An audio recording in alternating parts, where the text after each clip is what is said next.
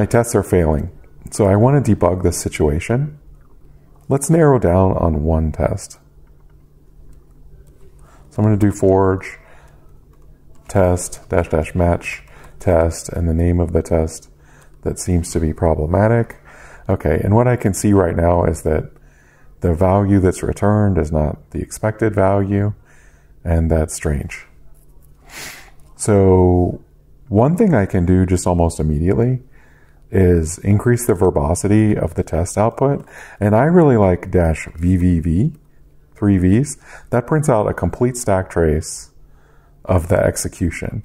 And ordinarily for like a lot of smart contract code, this is extremely helpful. I find that, you know, a lot of times I can just debug it by viewing the stack trace and understanding what's wrong. In this case, the test that we're working with is actually testing a library call. So this library call, it doesn't have a lot of stack trace. There's not a lot of things happening that give me an indication of what is going on. So I'm kind of at a loss for like exactly what could be the problem, other than kind of like, you know, scouring the code. And, you know, we don't want to do that. We want to work a little bit more efficiently than that. There is an interactive debugger in Foundry, so which we can turn that on. So --debug turns on the interactive debugger. Many people will find that this interactive debugger is not as, let's call it user-friendly as traditional source code debuggers. It works from the opcode level. And what you'll find is the opcodes are very verbose. There's a lot of opcodes happening. And so I'm just hitting down arrow, kind of stepping through everything that's happening. What I've found is rather than trying to understand every single opcode, it's a good idea to kind of just keep stepping down until you get to the problematic code, right? So I'm not going to like just start and like try to read and understand, you know, the stack creation. You know, you can have bugs that depend on how the stack is created, in which case you got to get more in the weeds with that. But I think that my problem in my code is like specific to this function itself. So let's see if I can step into this and understand anything about what's going on. So there's a requirement statement here. It's not being thrown, so I'm just going to keep stepping over that.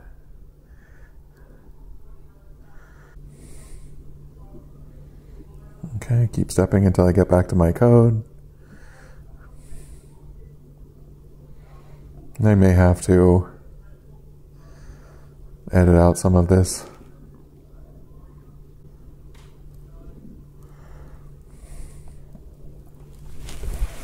You can see that it's a very verbose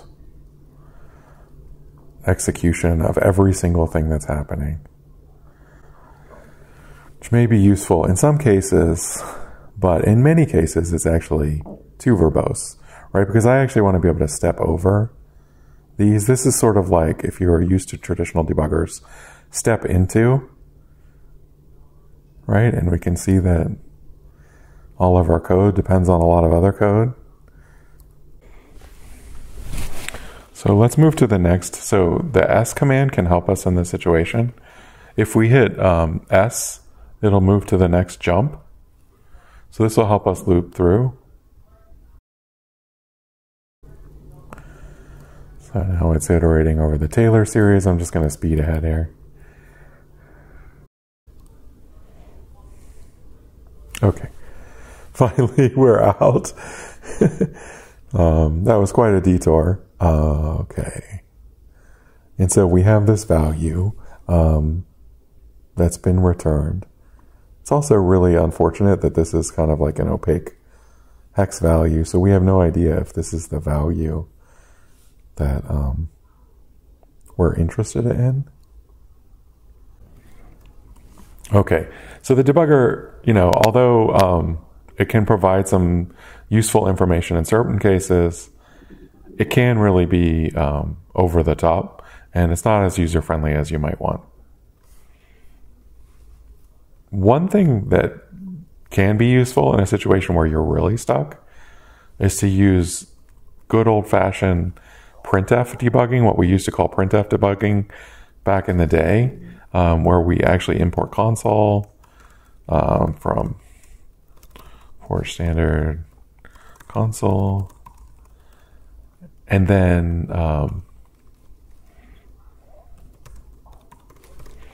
now, of course, we're going to just remove all this code before we ship our contract. But if we're really stuck, that might be helpful, because this will actually just get us past the point where we're at. So I'm really interested in what this quantity is.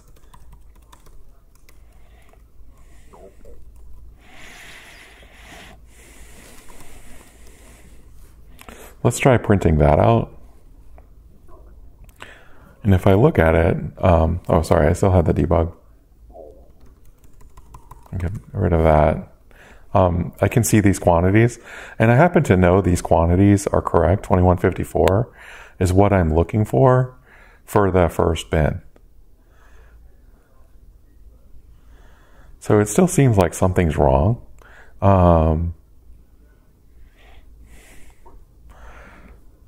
With what's being returned.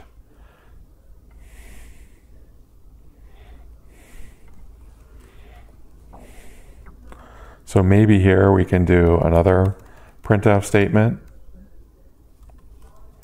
about what's being returned. And let's try it again.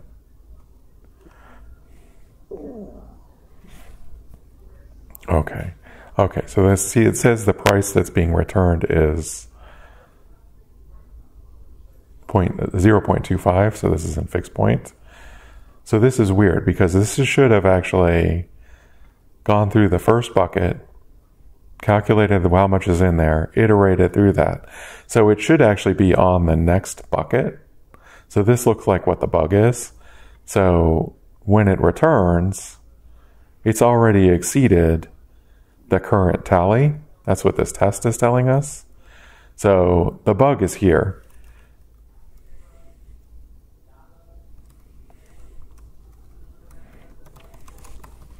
We want to return the next bucket.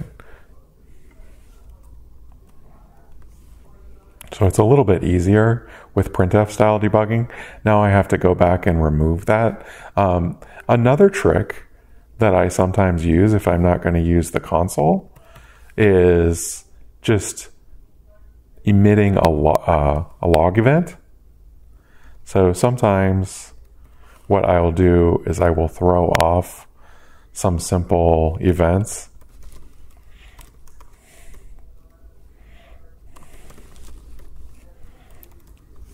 Something like that, so that I can do essentially the equivalent of printf debugging.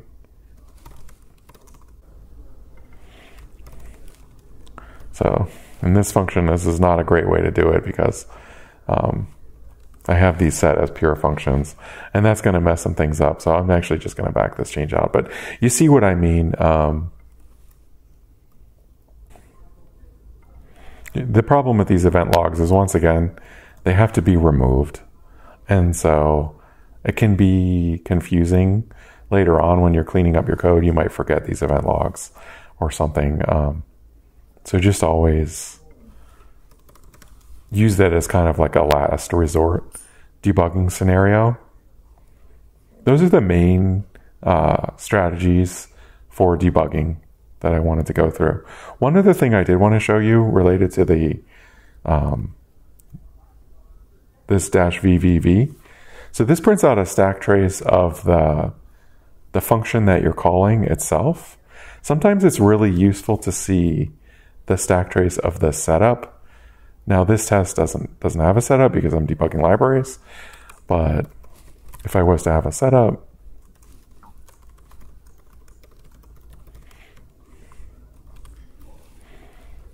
you know, I could add some code here and I could set up my contract. Now in this case, if I want to see the setup as part of the stack trace as well, I would do 4 V's, VV. And here it would do output both the setup and the function test that I'm singling out. Now, of course, my setup is not doing anything, so it's not interesting. But there's many cases where outputting that is very interesting. So that's a simple example of how to debug failing test in Foundry, or how to debug in general in Foundry. This works for a lot of different conditions and cases.